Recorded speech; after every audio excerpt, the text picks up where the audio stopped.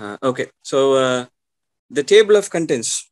So what exactly are we going to see in this webinar?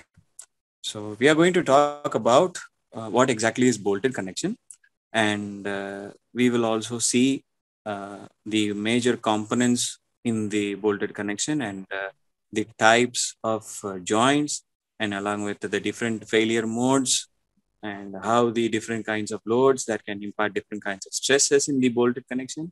And after that, we will also do one problem, a simple one, with a very basic concept of how to design how many bolts that need to be given on a particular bolted connection. And after that, we also see the different modes of load that can occur on a bolted connection, and what are the classifications that needs to be designed and considered when you do the design for that. So all these things we will see.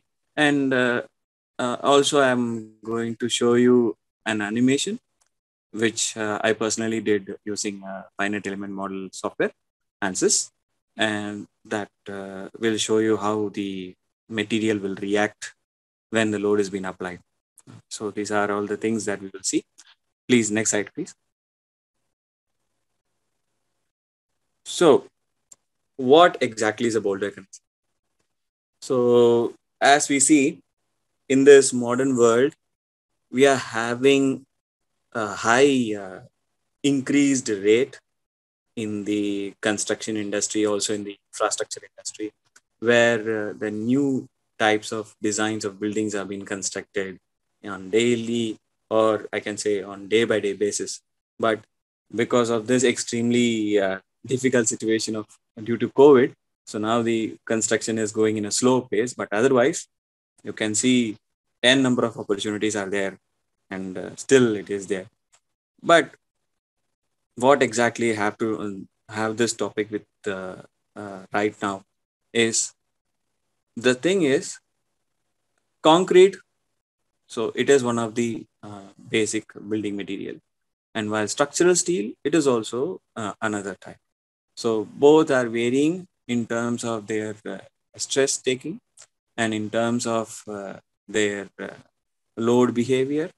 So why many people will prefer for structural steel is that they are easily erectable, and the time for completion of the project is, as time is one of the major resource in the construction industry.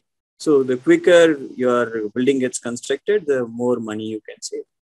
So naturally, economy comes through in that way, and that is why many people will prefer for structural steel erection structures or buildings or frameworks. Okay, so for connecting these things, we need something. Okay, we cannot just glue it up.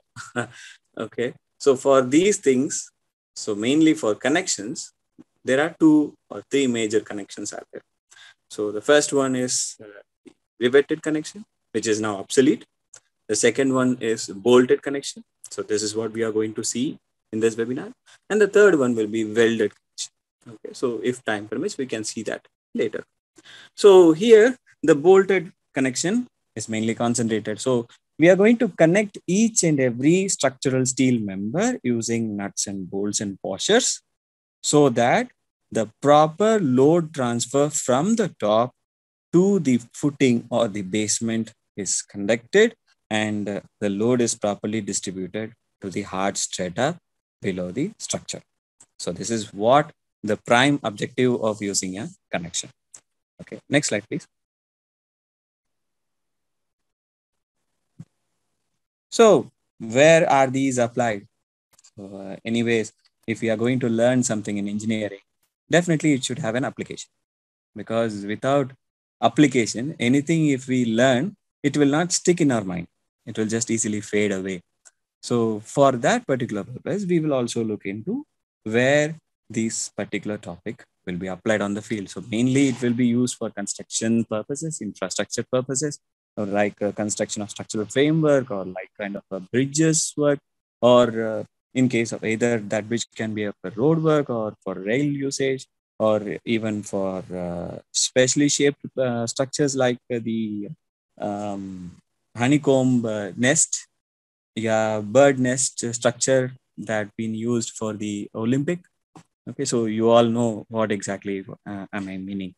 Okay, so likewise, for special shape structures or for any kinds of infrastructure projects, when preferring to concrete, structural steel has more advantage, and also it takes less time in erection. So that's what the main point is. And this is where the bolted connection is also coming in. I'll tell you the advantage of these in the coming slides. Next slide, please. So, as I have told you, the three major connections of the structural steel industry. So, rivet and bolted, they both are called as semi-rigid connection. So, first of all, you all understand what exactly is rigid, right? So, rigid means stiff. Once you do it, the connection will remain like that, okay, for so many years. So it will not be corrupted, it will not get dislocated. So likewise. Okay, there are certain reasons for failure of these joints also, but if the failure conditions are not there, then the structure will remain intact. So this is what exactly is meant as rigid. So what is meant by semi-rigid? Semi-rigid means the structure can rotate. Okay, the structure uh, can withstand, or it may not be remaining in this rigid connection for longer period. Okay, it may be rigid for some time, and after that, because of these connection issues, it may go into a flexible mode also. Okay, so that's called as semi-rigid connection. Okay, before I proceed into this, I want you to chat me. What is the weakest portion in a structural steel frame? Please do comment your answers on the chat box, okay, which I will see and comment later. Okay, so I'll give you 20 seconds time. Which is the weakest portion in a structural steel building or a framework, according to your opinion?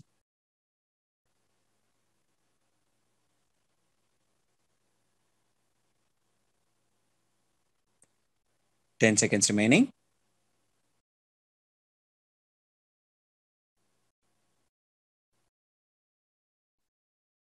Yeah, time's up. Okay, so I hope you have given your answers on the chat box, which I will see it after our webinar section, and I will answer what exactly the answer for this question also. Okay, please go to next slide. So this is exactly the main component in bolted connection. So the basic nut and the bolt will be there. So the washer is missing here, but that's not an issue, because in many cases the washer may or may not be provided based on the loading required condition and also the gripping tendency. Okay, so the bolt, it has the head portion. So that is where you will tighten it.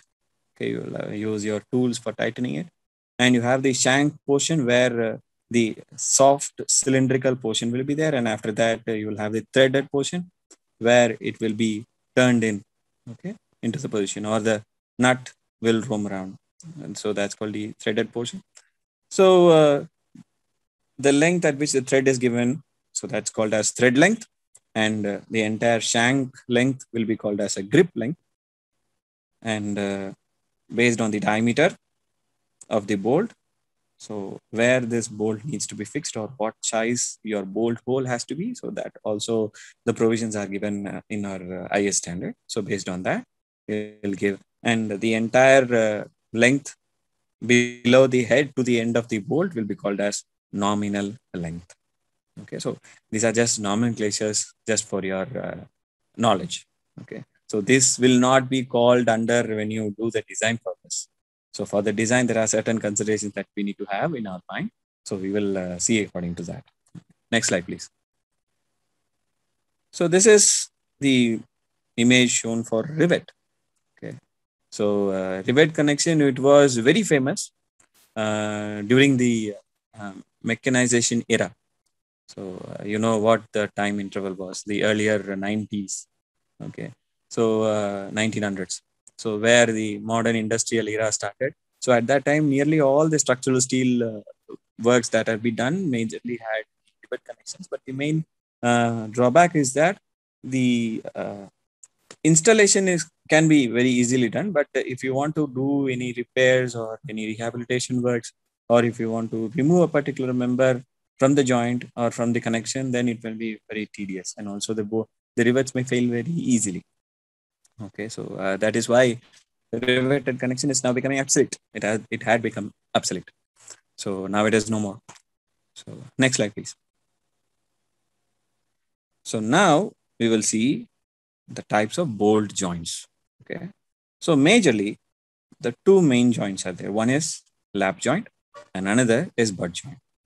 So this joint is common for even bolted connection also and for welded connection. Okay, so whether you are going to do welding or whether you are going to give the bolt, so that's only going to differ, but this joining behavior is the same for these things. So let's look at about the lap joint. So lap joint means you are keeping one steel plate over another plate. That's it. Okay. And if you are giving one single bolted, then you can see the image lap joint single bolt. So two plates are there, and through that only one bolt will go. That means one row of bolt. Okay. So you are seeing the cross section, cut section here. So parallelly, you can have n number of bolt on that particular line based on the width of your steel plate. Okay, and double bolted also using two rows of bolts, right? And in case of butt joint, so here also what does means butt joint is when two plates are kept parallelly to each other with some gap in between. So you're going to place a plate such that it touches both the required connecting plates. Okay, so this is called as a butt joint. So here also it is of two types. One is single cover and the second one will be double cover. So the plate which you are keeping on the top, it's called as cover plate. Okay, so based on whether you are providing single cover plate or double cover plate, the types are there. And also inside that, you are having either single bolting or double bolting or numerous bolting. Okay, so these types are just defining in there. I'm just expressing in a very simple way to you. Okay, next slide, please. Now the question: why bolted connection to be preferred and why riveted connection is becoming obsolete? First of all, riveted connection, the cost of doing the rivet connection is more double than the bolt. So we'll see the disadvantages first. And the riveted connection will fail even before the bolted connection for the same load applied. Okay. Because why? Because there is no turned portion or there is no threaded length on a particular rivet, or the entire rivet length will be a single cylinder-like portion, which will fail immediately when compared with the threaded bolt section. So that is why now the reinforcements that have been used in the construction industry, they are all having the torque. Okay, you would have seen it. There is a grip length, or how can I say?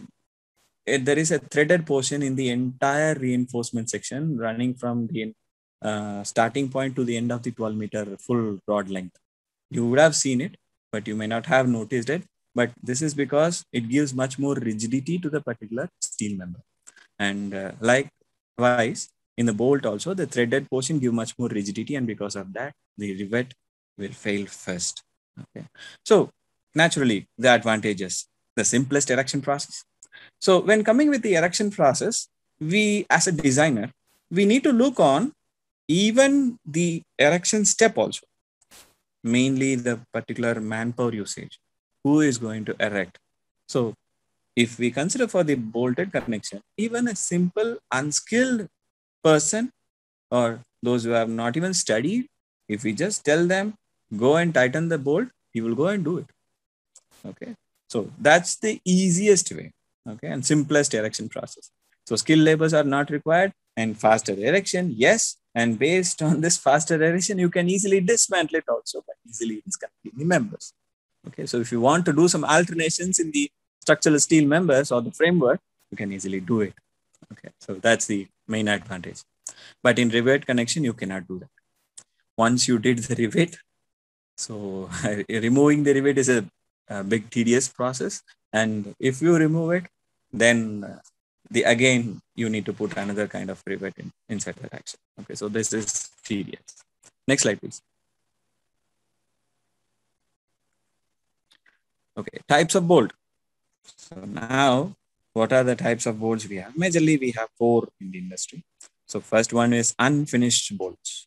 So unfinished bolts, they are having less strength, to be frank, because they are made of low carbon steel. The carbon content is very low.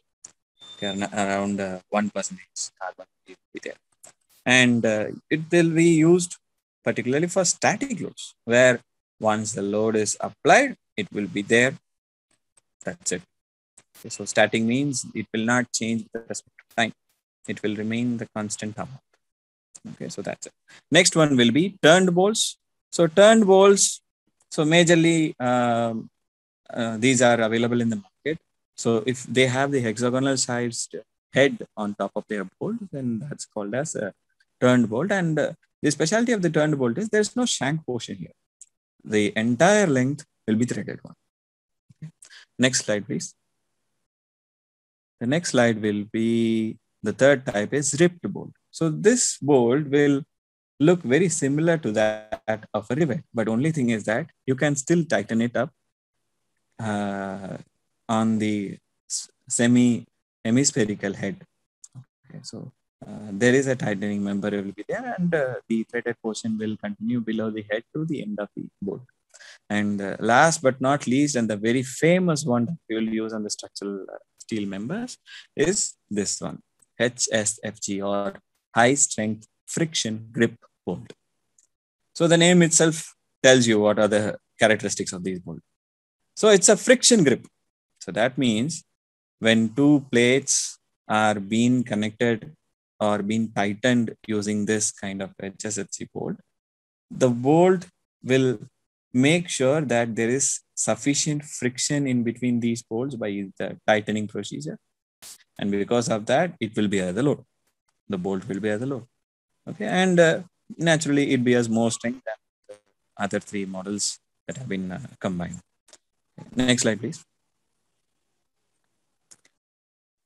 So what is meant by HSFG? So here in this webinar, I will majorly concentrate on HSFG bolt only, because they are now used in the industry, and all the other 3 are used majorly for the either for static load or for lesser loads.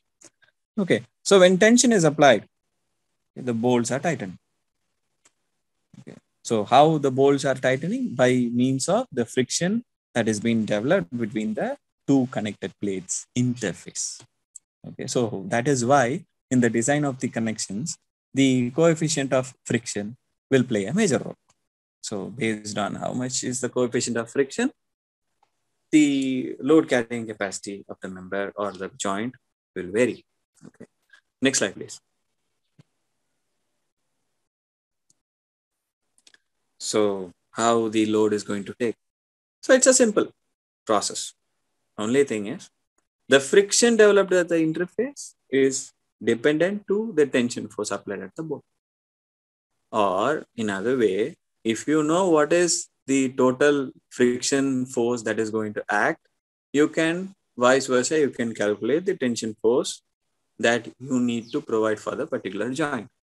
Or in other way, you can design your number of bolts that you need to provide on a particular joint. Okay, so this is how the thing, F is proportional to T, and T is mainly dependent on N, mu. So N is the number of shear plane. Okay, so before I go into that, I'll explain what is exactly as a shear plane. Don't worry. So N is a shear plane, and mu is coefficient of friction, and T is the tension force developed at the bolt, and it should be divided by factor of safety. So why the factor of safety is coming in? Because so definitely whenever we apply on the real world, not everything is ideal as per the calculation. So in order to make sure that the structure withstands the particular load, we are going to incorporate the safety factor into the design. And that is why IS 800 also suggests that we need to have a partial safety factor that needs to be considered. So that's the FOS. And it is 1.2 for all the loads except wing load. For wing load, it is 1.4. Okay, so this you can see in IS 800. Okay, next slide, please. So, what are the bolt sizes available? HSFC bolts are available in very wide range from 5 mm diameter to 30 mm. The number next to it denotes the diameter of the bolt that has been provided. So there are basically two main grades. So 8.8 grade and 10.9 grade. So both these are explained in IS 3757, the specifications for high strength bolts. And in that, the proof load for a particular diameter and for a particular grade has been given. So what is exactly means proof load? So proof load is the maximum extent at which the linear elasticity exists. Okay, so what is meant by the linear elasticity? As you can see, elasticity means the capability of the object to return to its original position when the load is removed. Okay, even up to the yield point also, there is some portion that remains very linear, and after that point, some portion where the non-linear elasticity exists. So the point at which the linear elasticity exists, that particular load is called as proof load. And up to the proof load only a particular bolt can be given the load. So based on this, the IS 3757 gives all the proof load values of different kinds of diameters and for different kinds of grade. There you can refer it. And next slide, please. So if all these considerations are done, how the load is transferred? So load is mainly transferred from the bolt to the connected plates through either shearing and bearing. And the next one will be by friction between the plates. So first of all, we need to understand how and where the shear will act. And for that, the animation in the next slide will help you understand.